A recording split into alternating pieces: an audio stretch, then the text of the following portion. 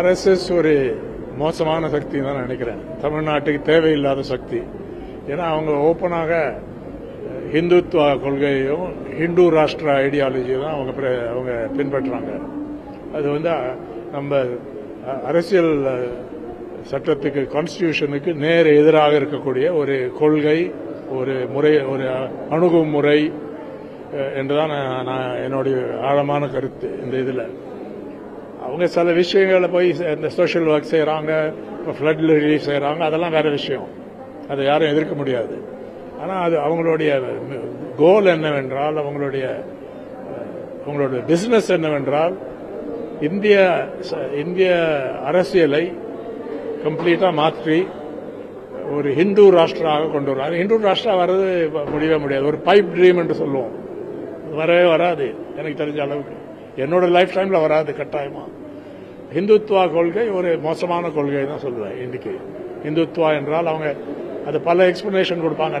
நாங்க வந்து ரிலிஜனை மட்டும் சொல்ல, கல்ச்சர் சொல்றோம், சிவிலைசேஷன் சொல்றோம் சொன்னாலும் சிறுபான்மை, குறிப்பாக முஸ்லிம்களுக்கும் கிறிஸ்துவர்களுக்கும் எதிரான ஒரு போக்கு இது அரசியல் சட்டத்தில், அரசியல் கான்ஸ்டிடியூஷனுக்கு நேரடியாக விரோதமான ஒரு ஐடியாலஜி, ஒரு ப்ராஜெக்ட் என்று சொல்லலாம், ஒரு இந்துத்துவா ப்ராஜெக்ட்.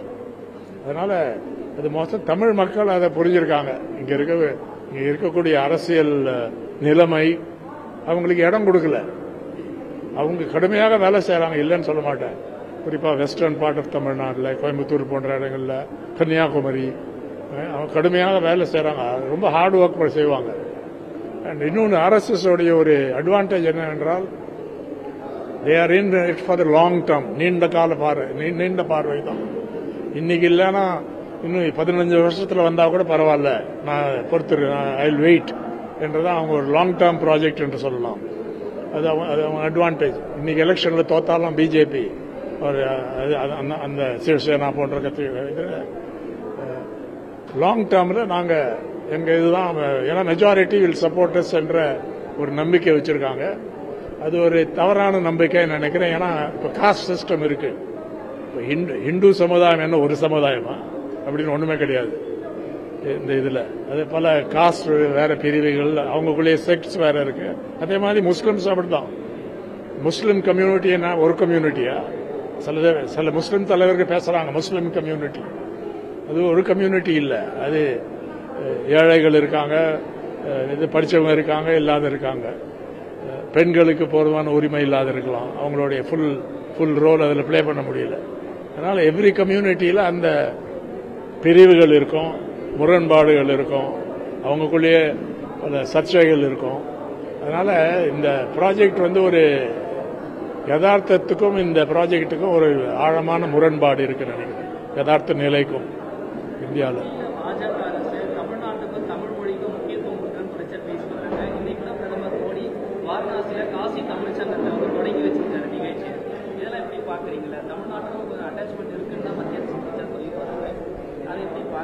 தமிழ்நாடு அவங்க விடல.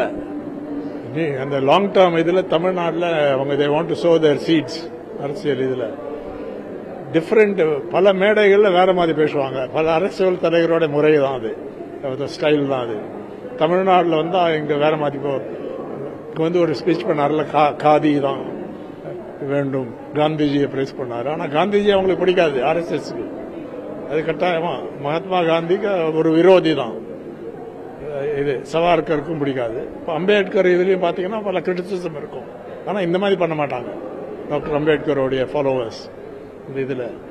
அதனால பிரதமர் Modi BJP tallest BJP leader பல மேடைகள்ல பல மெசேஜ் பேசுவார். அதுக்கு முரண்பாடு இருக்கும். அது ஒரு சந்தர்ப்பவாத ஒரு போக்கு தான் அரசியல்ல பாக்குறோம். அவர் மட்டும் இது இல்ல, பல அரசியல் தலைவர்கள் அதான் செய்வாங்க. இப்போ முன்ன வந்து நம்ம சொல்லுவோம் காவேரி பிரச்சனையில அதே காங்கிரஸ் கட்சி கர்நாடகால வேற மாதிரி பேசுவாங்க, இது தமிழ்நாட்டில் வேற மாதிரி பேசுவாங்க. அதே ஆளுங்க கூட இங்க வந்தா வேற அது பிடிச்சிருவாங்க. வெறும் அங்க இருக்கிற தலைவர்கள் மட்டும் நான் சொல்ல, ஆல் இண்டியா தலைவர்கள் கூட அங்க வேற மெசேஜ், இங்க வேற மெசேஜ். காவேரி பிரச்சனை